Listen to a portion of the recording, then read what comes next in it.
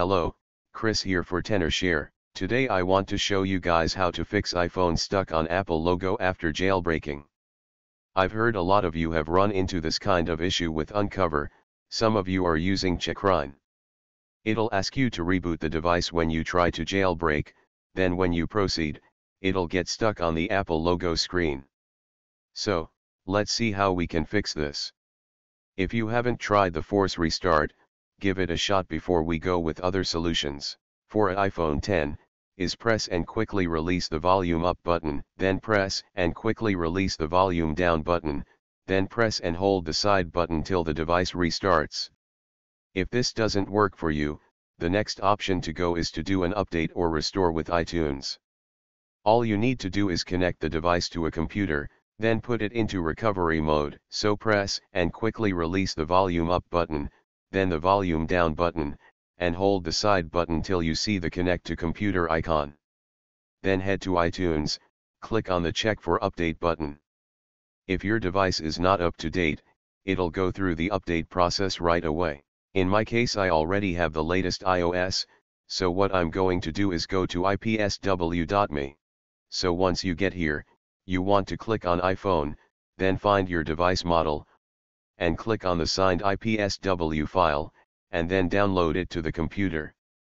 Once the download completed, we can head back to iTunes. This time press the Shift key while clicking on the Check for Update button, then select the IPSW file. It's saying iTunes will update your iPhone. Let's go ahead and hit Update.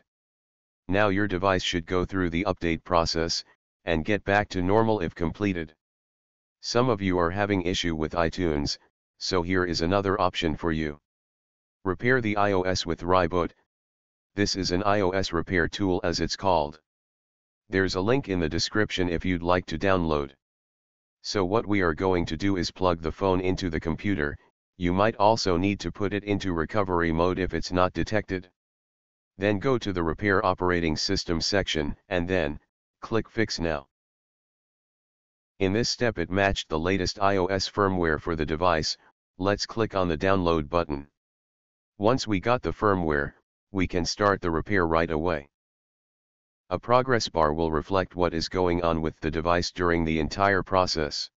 All we need to do is ensure a good network and USB connection.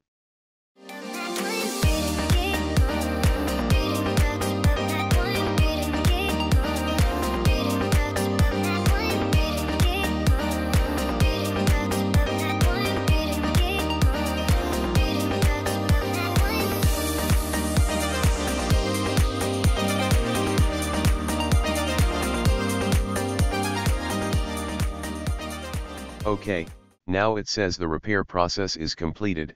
A few minutes later, we should see the home screen. Most importantly, all our data are still on the device, and you can re-jailbreak if you want. The repair feature requires a license for ReiBoot. Here I'll list out all the plans. My name is Chris, this is Checkra1n channel, and I'll see you in the next video.